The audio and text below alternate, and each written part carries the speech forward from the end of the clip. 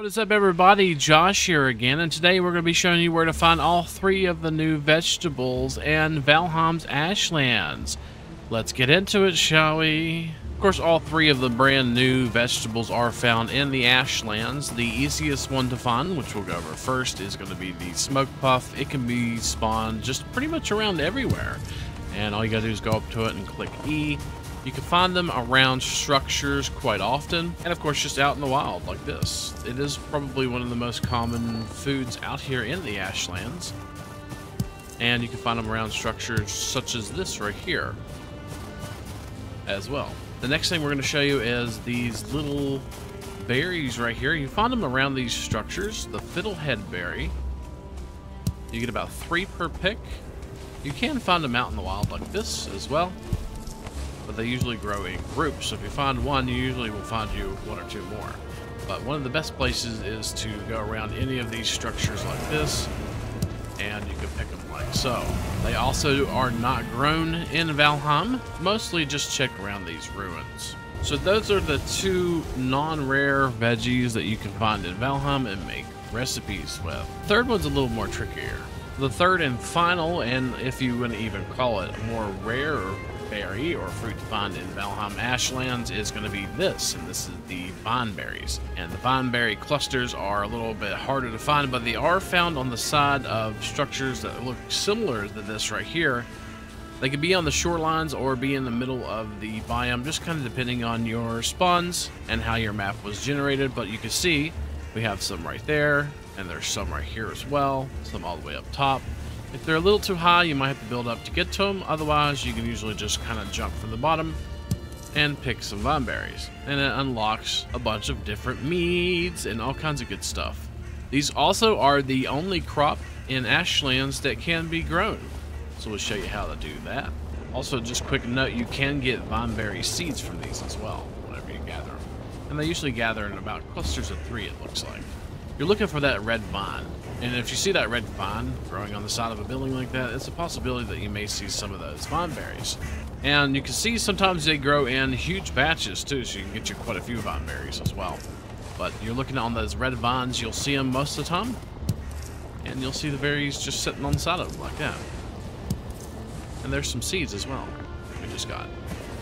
So let's go over a little bit about the vines and VineBerries and the seeds and stuff like that. So the seeds are really hard to get. Sometimes you only get seeds whenever you gather a VineBerry cluster. There's a possibility for you to get seeds. And that goes for grown and wild plants as well. So we're going to show you a way for us to plant these seeds and plant them the most efficient and spread apart way. You do need lots of room to grow, and they also need something to grow on, so that's why we have these walls here. If you were to plant one of these seeds, they are called ash vine. And if you were to plant one not near a structure, eventually it will pop off and say that it needs something to climb. And this is what it says. It says needs nearby wall. And it just make you a wall. You don't have to make the fancy walls. We've kind of made fancy looking walls right here. And you really don't have to make them any more than 3 tall. It does seem like they keep growing taller than 3. They go all the way up to 4. And anything more than 4 you probably should make, because you can usually jump and get the ones on the 4th row like this whenever they get that high, but you can't really. You'd have to devise something to get up taller if you grow taller. They do not have to be planted in the Ashlands, so they can actually be planted in the Ashlands, and they can be planted in other biomes as well, except for the snow biomes. We have some here that you can't hardly see in this marble, but they're planted right here, and you can see we have them growing here in the forest biome. And this is at our main base where we grow all our other vegetables and whatnot. And see, we were able to pick those. We didn't get those seeds that time, but there is a possibility. See, that one we got 3 seeds. There is a possibility when you harvest them to get seeds, and of course then you can go ahead and plant them again. Now, the beautiful thing about the vines is that you do not actually have to replant them constantly. You just gotta plant them once, and then they grow, and then they pretty much grow forever. And then you just pick off the VineBerry clusters off of them, getting more additional seeds. You could keep a decent farm. It might take you a little while to get you enough seeds to get you a decent farm of VineBerry clusters going, but eventually you will get one and get enough seeds for your farm. We're going to go ahead and show you how we place our VineBerry seeds. One of my favorite ways of doing this is placing some stone blocks in front of the boards that you're going to grow on.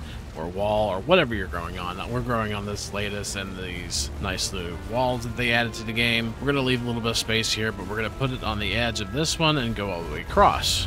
Then what we're going to do is we're going to take our cultivator here, and we got some seeds, and we're going to place them kind of in between. You don't want to have it too close to the wall. If it's too close to the wall, it probably won't vine, but you're going to want it kind of in the cracks. You're going to skip a crack, and then you're going to place you another vine, skip one, place you another vine, skip one, place you another vine. Then what we're going to do is we're going to destroy all the stone foundations we just placed, so they'll grow up the wall and not them. And now after several days, we now have vines that are growing up there, and it looks like they pretty much grew into all the places. So you can just spread them out if you wanted to, just on the walls. You can also do that as well. We did end up actually placing another one here on the end too, just to kind of fill it all in. I would just do this very slowly and do them one plant at a time, let them grow up, and then plant one kind of next to them. You don't want to waste the seeds since they're kind of harder to get. But of course, once you got a decent sized farm going, you should be able to get plenty of seeds. You don't have to replant them every single time, so you don't actually need seeds every single time, just whenever you're going to plant new plants. Also, you can destroy them. If you destroy them like this, you can also destroy them by destroying the building that they're on. So if you destroy the building piece that they're on, you will destroy the vines as well, like so. And that's the long and short of it. You can pretty much grow them wherever you want to, except for the snow biome, and make them grow up a side of a wall or something, and get you those nice new buff foods and stuff.